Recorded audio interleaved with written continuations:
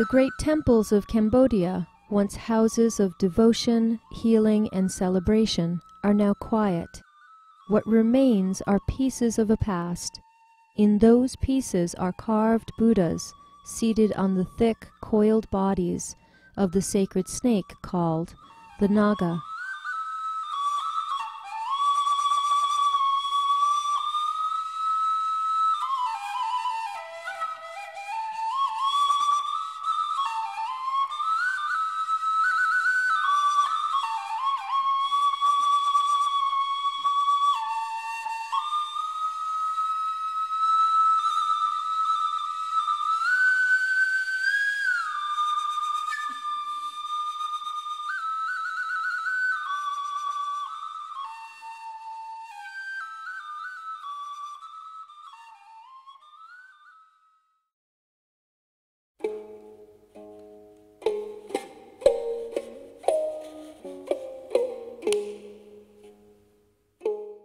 In a Cambodian legend about creation, the Naga were a serpent race of beings who lived in the Pacific Ocean.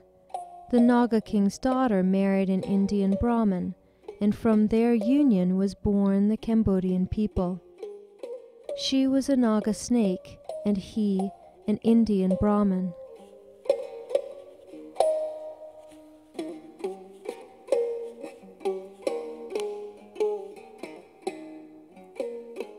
The Naga is a long-used Hindu form, seen independent of other figures, or as an instrument of their divinations. It's often elongated and held by asuras and devas, like here as the rail of Preah Khan.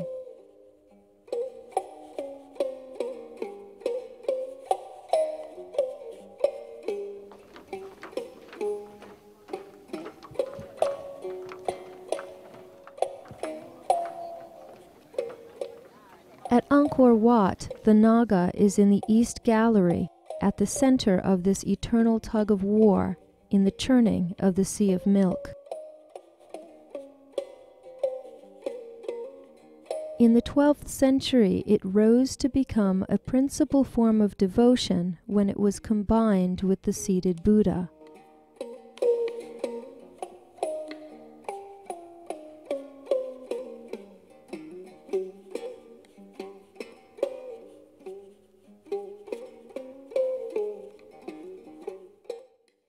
During the rule of King Jayavarman VII, a cult devoted to the Naga Buddha flourished. Buddha, sitting on top of the Naga snake, became a popular form in Cambodia during its classical Angkorian period. But this form also appeared in India and Southeast Asia earlier on. During its classical period, Cambodia ruled over a vast kingdom, including neighboring Vietnam and parts of Laos, Burma, and Thailand. Today, the ruins of the kingdom are clustered in Angkor. At the Bayon, the combining of Jayavarman's features in the face of Buddha proclaims the ruler as a god and king. The politics of art are in the temple's bas-relief carvings, and in the image of the Naga Buddha as seated ruler. But the Naga Buddha is first and foremost a religious icon.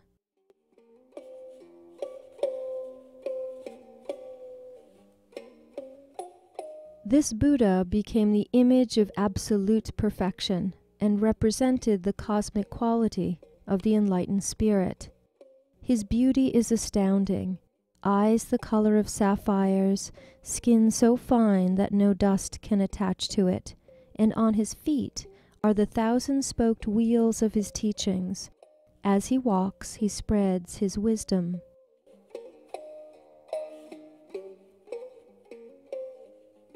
But the Naga Buddha is a conflicted image, a still figure meditating upon a coiled snake. The snake is at full alert, in a stance of protection, while the human, who he so desired to become, sits quietly reveling in his first taste of nirvana.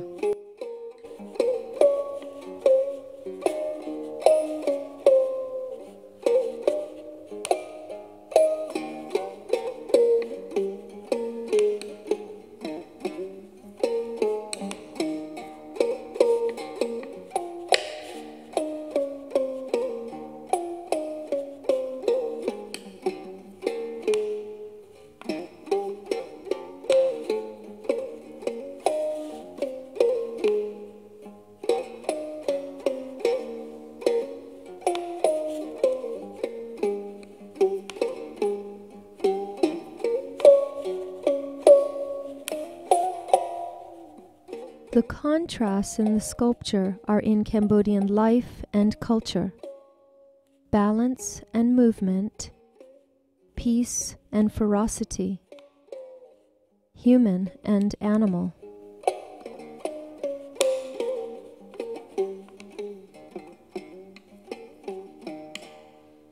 These contrasts are present in antiquity and in Cambodia today, and meditation witnessed in the daily repetitions of life. How is this image of meditation visualized in museum collections, in temples, and in the lives of the Khmer people?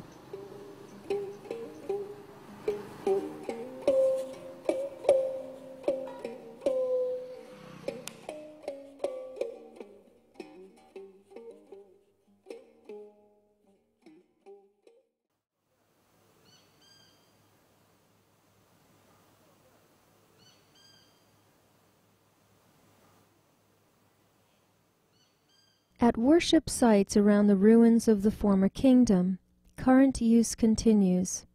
The desire to find a higher existence reflects that of the Naga, who desired to be reborn from an animal into a monk, into the human form that he protects. Through the conscientious observation of prayer, worshippers aspire to the same transformation. Located in the vicinity of the Bayon, this outdoor sculpture is a more recent concrete version. Here, Buddha is seated in an enclosed shrine at the end of a terrace procession. Its colossal scale is unusual, although a handful of large-scale examples did exist. The Naga Buddha's continued use is evident, decorated with canopies and umbrellas, robes and flags, incense, and flowers.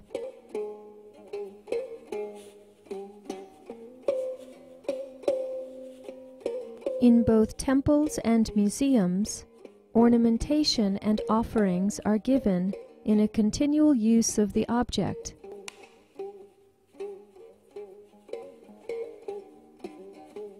Whether for genuine worship or the tourist industry, the use of Buddhist and Hindu figure sculpture is alive and well in Cambodia.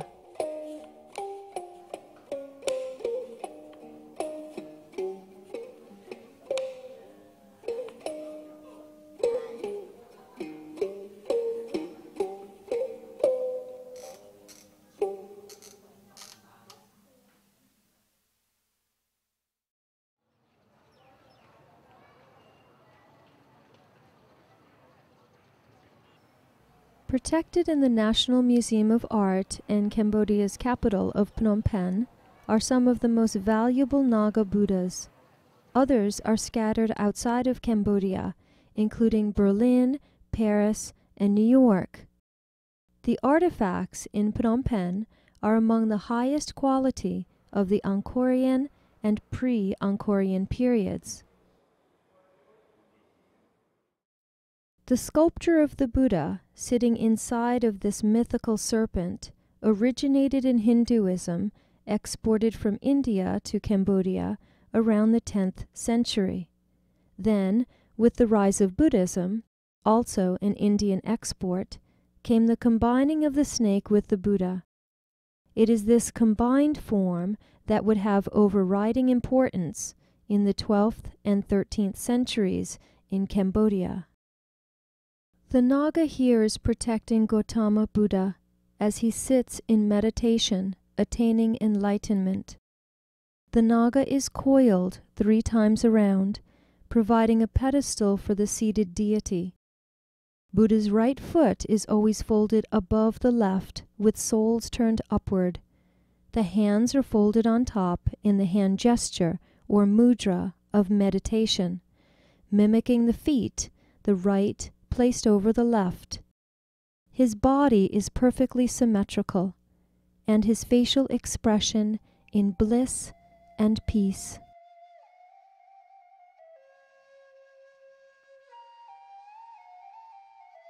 Rising from behind the Buddha is the serpent. At the waist it widens until it reaches a full opening at top. His hood provides a shield and slight overhang. Inscribed in the back is a scaly pattern with interspersed wheels, similar to the symbols of teaching on the Buddha's feet and hands. But on the Naga, they are potent reminders of his poison, his guardianship over Buddha. The director of the National Museum of Art in Phnom Penh, Kun Samen, describes, So the Naga, this Naga, very dangerous for everybody except Buddha. This carved articulation is all intended to protect the Buddha from hardships and distractions, to maintain the stillness and grace that compose his entire being. The Naga's constant state of ferocious protection wins the Buddha his bliss, as described in a 9th century inscription at Bakum. The resplendent Buddha has attained eternal kinghood, enlightenment. This most sublime of kings delights in his splendid palace, Nirvana.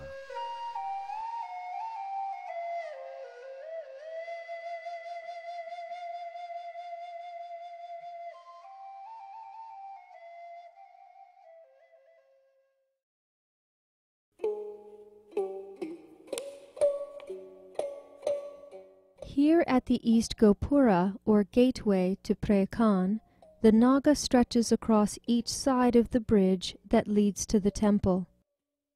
All temples in Cambodia were designed to create a division between the physical world and the sanctuary of the gods on the other side. The Naga borders this division. It lays down between this world and the sacred realm. The Naga is both the origin of creation and shield of protection that stretches from the beginning of Khmer legend. At its end is the 7-headed hood, opened out fully. We are faced with the divine before stepping into the next realm, leaving behind the ordinary world. Naga bridges crossed moats that surrounded the temples in Cambodia, as seen here at Angkor Wat. The moat symbolizes the oceans, the birthplace of the Naga. It surrounds a perfect sanctuary, reflects the heavens, and divides sacred from secular.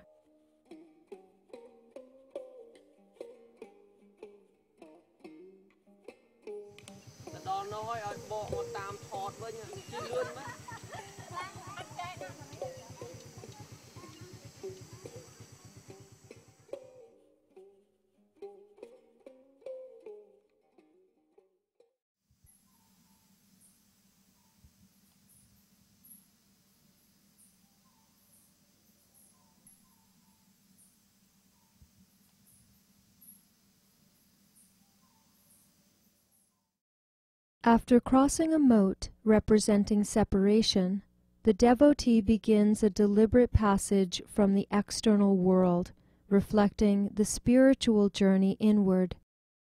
Buddhist temples in the classical Angkorian period were built as passageways to walk through.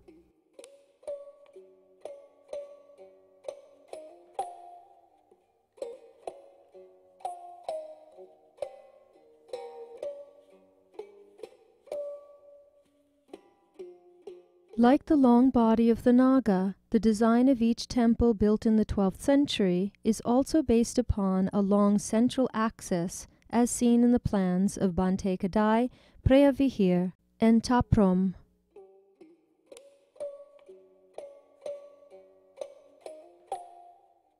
The clustering of rooms along this axis provided a clear directional procession. The central axis was punctuated by statuary, most frequently in the form of Hindu lingas and Naga Buddhas. At each sculpture, the devotee would walk around the devotional object, most commonly 3 times, the same number as the coils of the Naga pedestal. This practice of walking around, or circumambulation, served as a point of reference for meditation and petitioning the gods.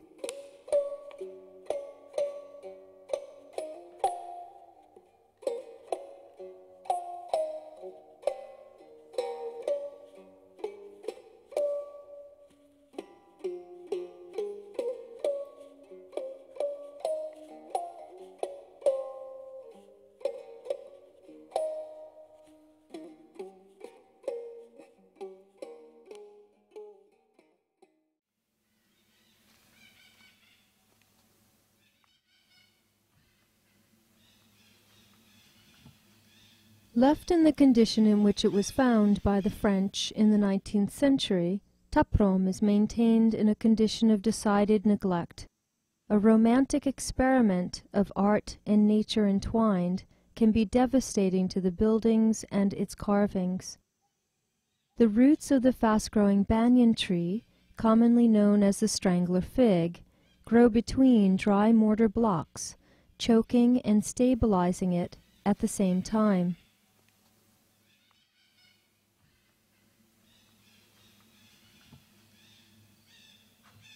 These uncovered buildings leave carvings exposed to the penetrating sun and torrential rains. But most devastating and demoralizing has been the lure of the black market, where original temple carvings are purchased by eager international buyers. The most valuable parts sold are heads. What's left is a truncated form, the head hacked off, and its protective Naga hood deemed useless. The dozens of Naga Buddhas found here at Taprom alone attest to the hardy commissions and common use of serpent-throned Buddhas at these temples. One of the most important built for Jayavarman, this temple monastery was likely a place of healing.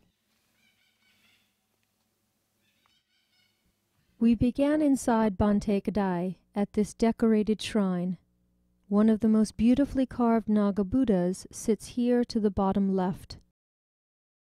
Buddha is gone, but the rounded body of the Naga remains, this original source of Khmer creation. This Naga is elegantly carved, one coil draped over the next, with individual scales. The spine just beneath the skin and the thick muscle surround seem to defy stone. A creature that defines motion is made still for the protection of the Buddha. Life is full of opposites, openings and closings, lightness and darkness, stillness and motion, a great tug of war to find a center point. Life is an act of balancing. Pleasure and pain, art and drudgery, poverty and prosperity. At the center is stillness and grace, protected by a larger force, like the Buddha beneath the hood of the Naga, or the newborn inside the hammock.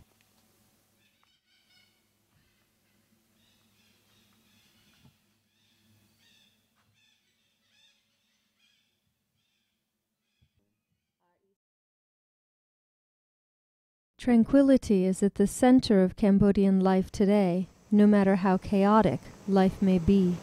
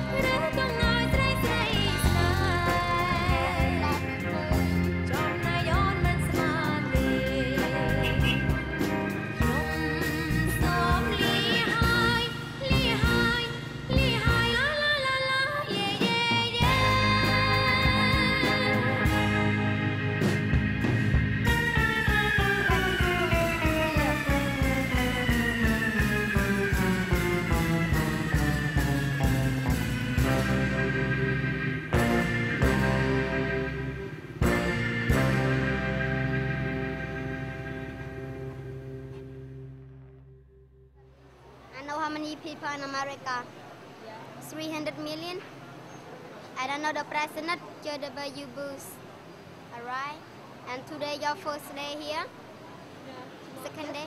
Oh, thanks a lot. Thank you. Can today you hold me one my postcard? Send to your boyfriend. You have boyfriend? You know why you don't have a boyfriend? I have a husband. Oh. You don't have a boyfriend because you're not buying my card.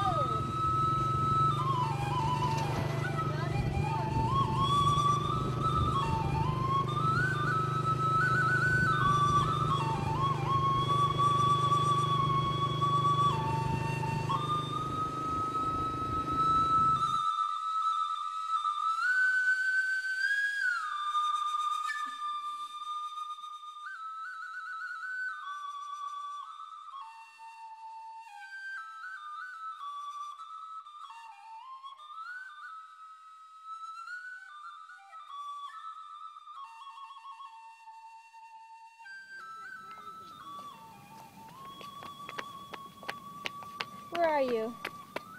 I'm right here. Where's right here though?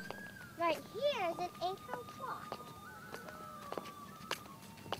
I want to get the fish! Mom, come on.